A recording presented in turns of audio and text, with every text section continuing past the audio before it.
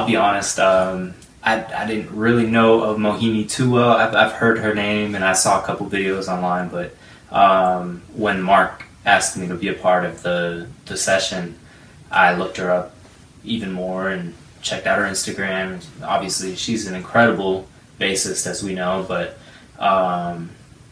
you know, for me, listening to the track and hearing her sing, I was like, man, well, she's obviously just as incredible a songwriter and a composer and a singer. Yeah, honored to work with her.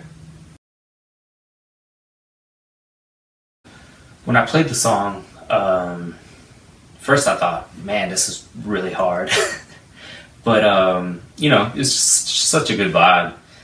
Super funky, super, like, musically interesting. So, yeah, it was just a blast to be a part of it.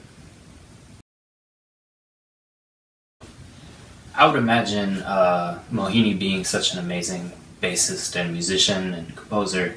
I'm sure she was very specific on what she wanted. I think she dealt mostly with Mark. He was kind of in charge of creating the horn lines with her. So I'm sure she had just nothing but amazing notes to give Mark.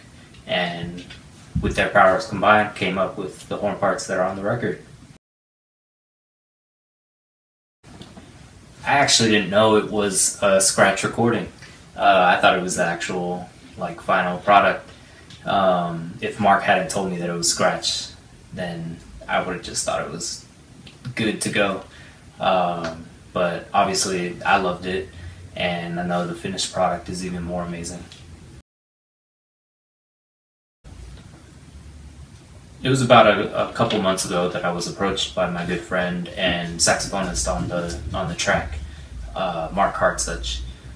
He asked me if I was available and willing to do a little recording session, and told me what it was for, and I hopped on board.